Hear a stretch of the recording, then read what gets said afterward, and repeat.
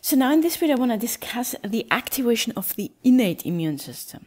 So what is happening first when a bacterium is introduced into deeper tissue? It will be greeted by the innate immune system.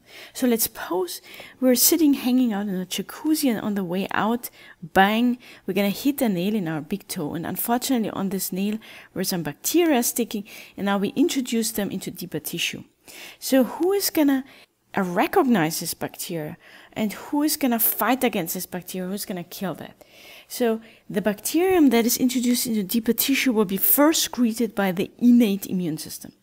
And then throughout our tissue, as a key players of the innate immune system, we have so-called guards stationed.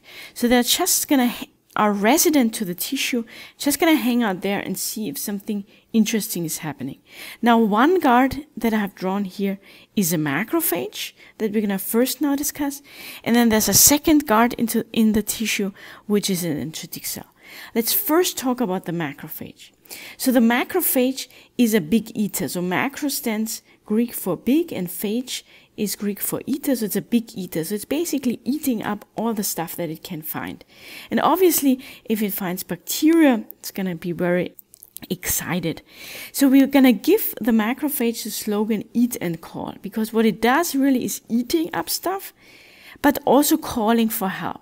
So it's one of these cells that likes to call its kind of local friends from the nearby road. And we're going to see in a second how the macrophage does it. So it's eating up stuff, and this is done by a process called phagocytosis. So there are receptors on the surface of the macrophage that can recognize pathogens and then initiate phagocytosis. So there are phagocytic receptors. Now, how does a macrophage call for help? Well, first of all, how does a macrophage just detect that there's something going on and that it should call for help?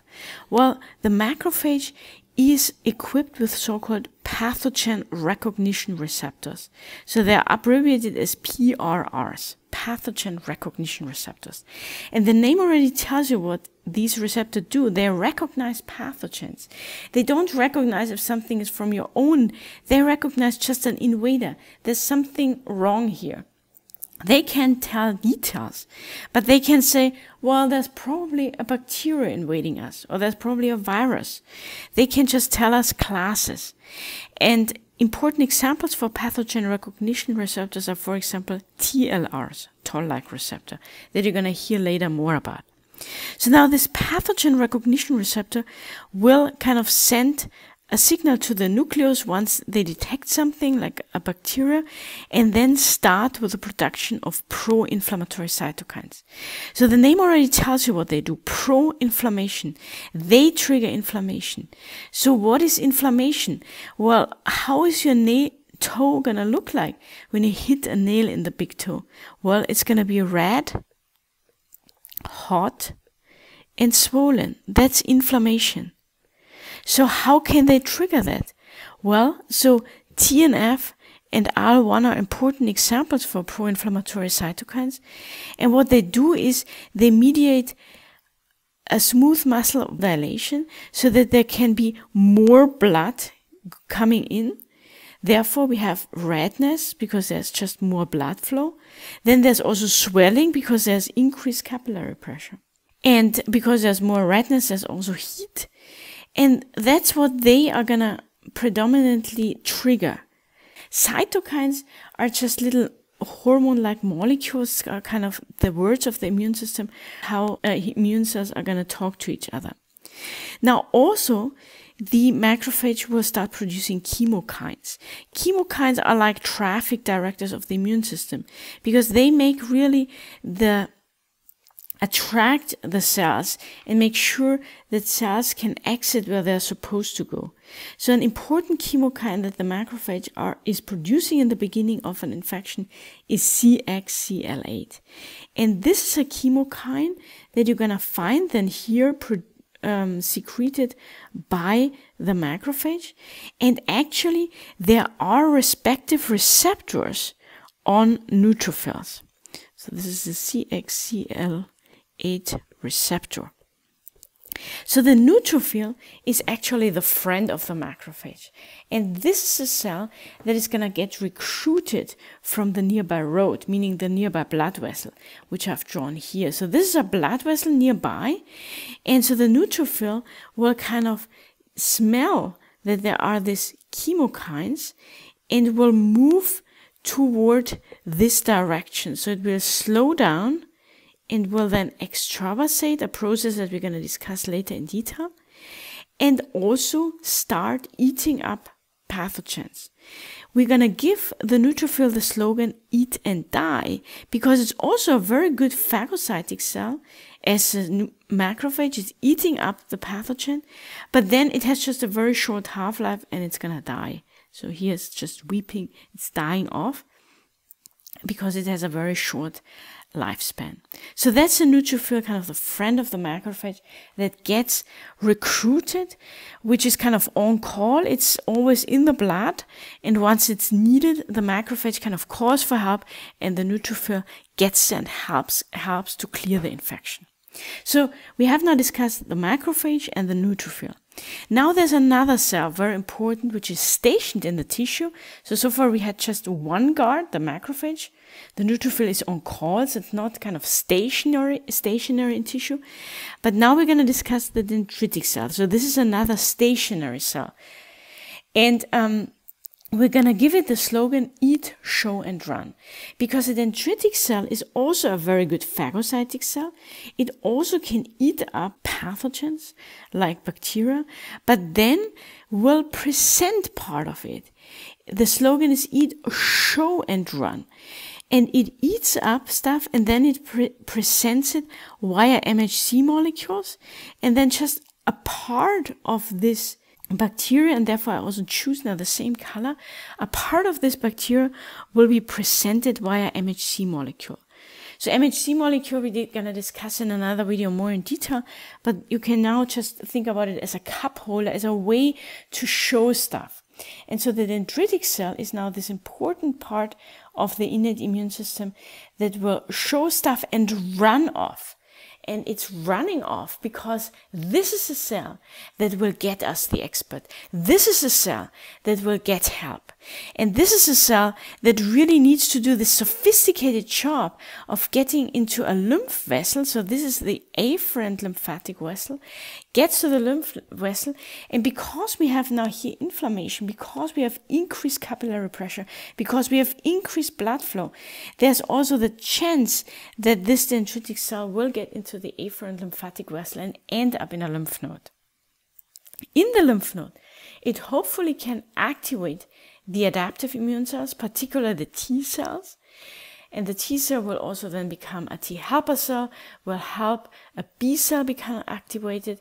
The job of the B cell is going to make antibodies, and then eventually these weapons, here an example we can say the antibodies, are going to travel back via the efferent lymphatic vessel, via the thoracic duct, are going to show up in the blood, are going to exit here where these little gaps are, and help clear the infection. So now I want to discuss the activation of the adaptive immune system.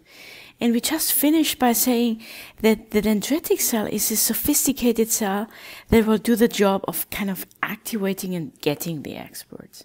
Before we're going to go now to the lymph node, I want to introduce you to the experts.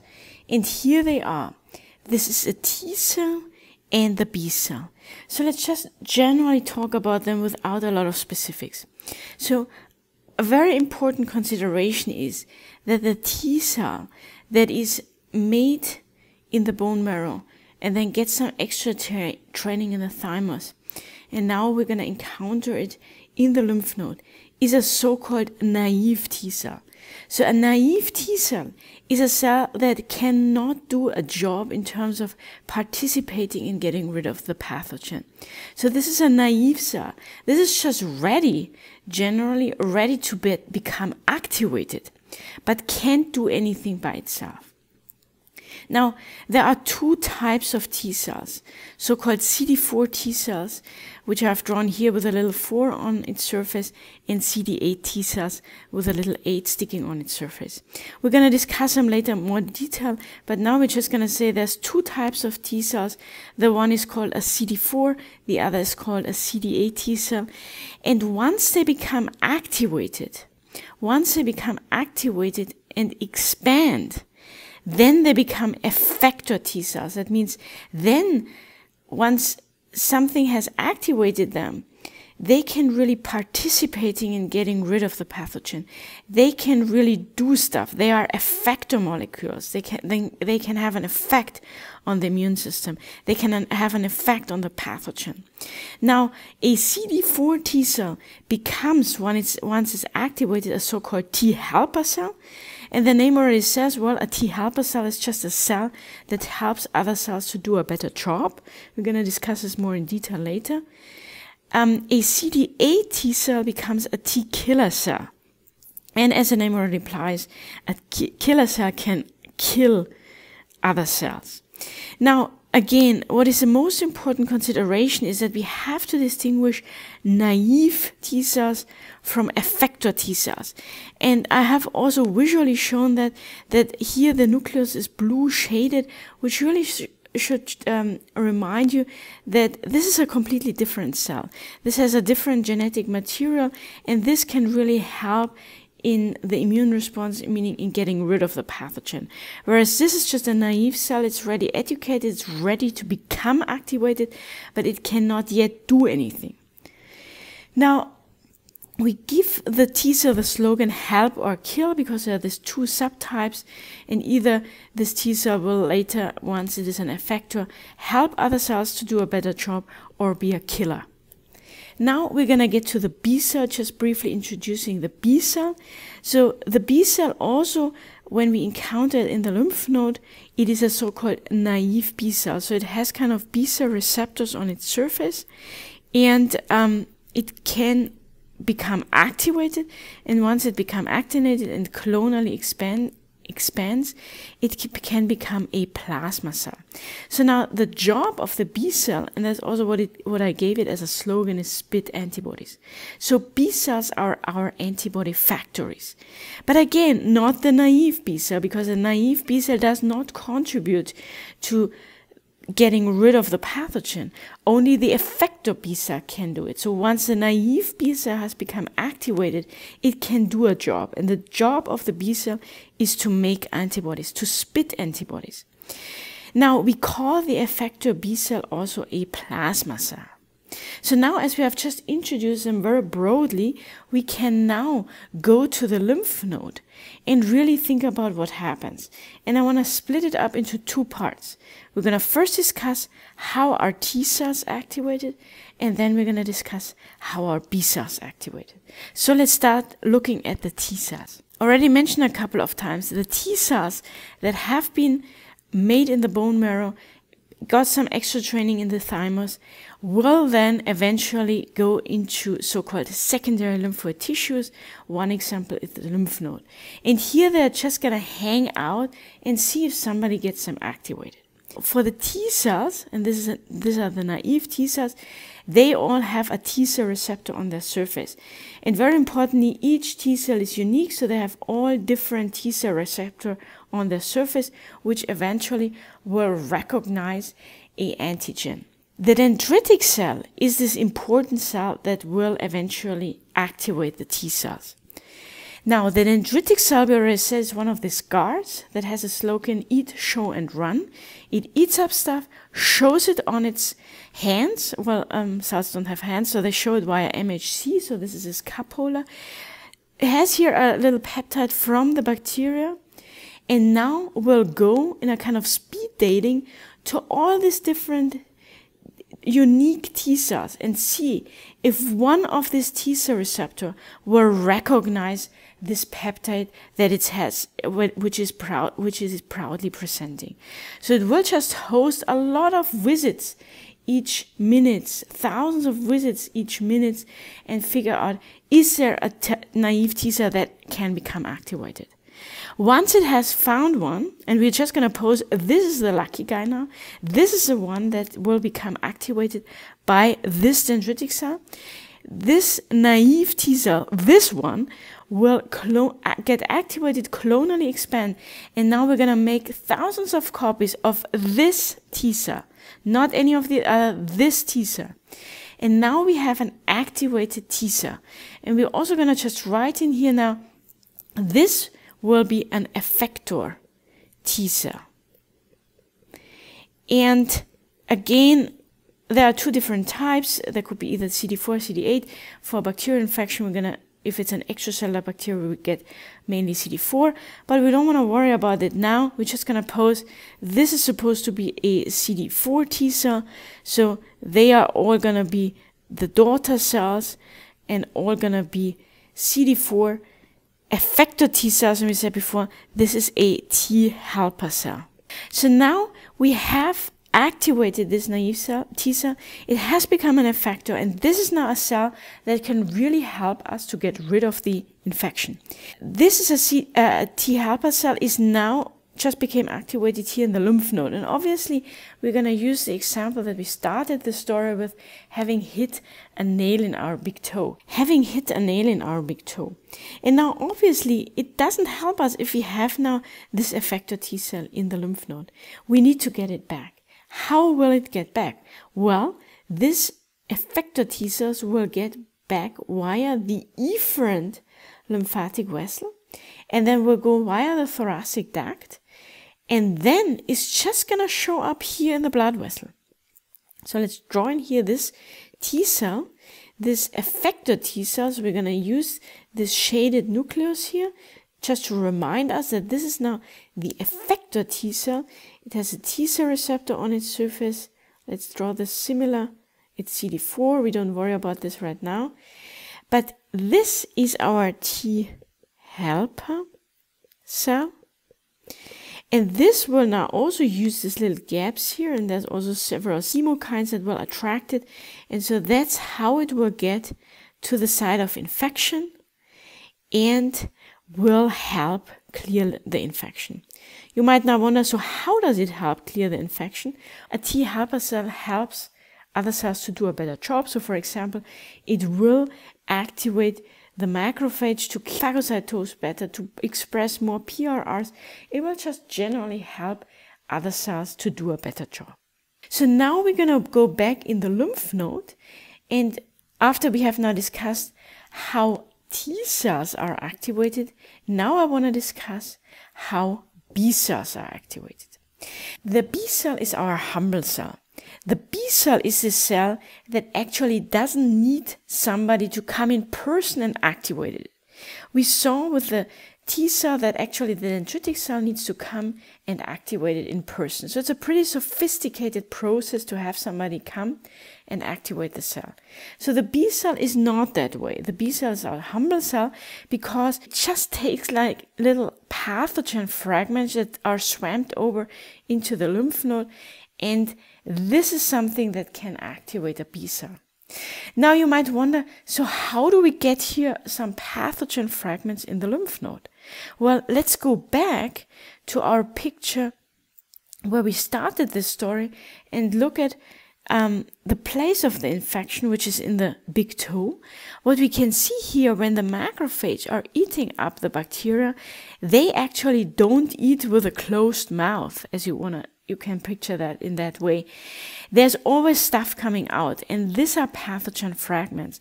So when they are phagocytosing, there's always little remnants kind of that are gonna come out of their mouth, and this little pathogen fragments will eventually get into the afferent lymphatic vessel. Why? Because again, the macrophage set the stage. The macrophage produced this pro-inflammatory environment where there's increased capillary pressure, more blood flow, so stuff gets into this one-way street into the afferent lymphatic vessel. So now let's go back to the lymph node, and here we are. Here is this little pathogen fragment that's just coming in via this afferent lymphatic vessel, And this is now something that can activate a B cell. So now here's the naive B cell. Again, this is this B cell that cannot yet do anything. It has a B cell receptor on its surface, and it's nothing else than a membrane stuck antibody. Now, this pathogen fragments can, if the B cell receptor recognizes this, it can activate the B cell and shows part of what it has eaten also on MHC molecules. And now the T helper cell that we just made in the lymph node actually will also help to activate the B cell. So it's a pretty complicated process that I don't want to go now into detail, but we're just going to pose now, okay, we need a pathogen fragment, we need a T helper cell around to help the B cell become activated. And that's what you need to have a B cell clonally expand and become an effector B cell. Now the effector B cell is this B cell that really can do something. And what is the job of the B cell? To make antibodies. The B cell that makes antibodies can be also called a plasma cell. Now again, it doesn't help us if we have the antibodies around now in the lymph node, because where we really need it is at the site of infection, where we hit the nail in our big toe, because that's where the bacteria are.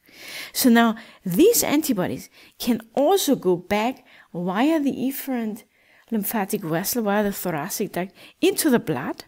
And then they're going to show up again here. So let's draw in here into the blood some antibodies, because that's where we're going to find it. And they also will get through this little gaps here at the site of infection. And these antibodies will help them also clear the infection, because these antibodies might be able to neutralize the pathogen and might do other things that we're going to discuss later. But now you just got a one run through the immune system. You learned how the innate immune system is ready immediately with its guard stationed, with the macrophage, with the dendritic cell that immediately do stuff. They immediately phagocytose. They immediately start showing and getting help. We also learned that there is a kind of a local friend from the macrophage that is kind of on duty, that is always ready to exit if the macrophage calls. And then we learned that the T and B cells are hanging around in the lymph node and are just waiting to become activated. We learned that the T cell needs the dendritic cell to come over in the lymph node and personally activate it. And we also learned that pathogen fragments are enough basically to get a B cell activated if there is also some T cell help there. And then eventually lead to the activation of the B cell, becoming a plasma cell, making antibodies, and then the antibodies travel back to the site of infection and help clear the infection. So this concludes the video on a short overview of innate and adaptive immune response to extracellular bacteria.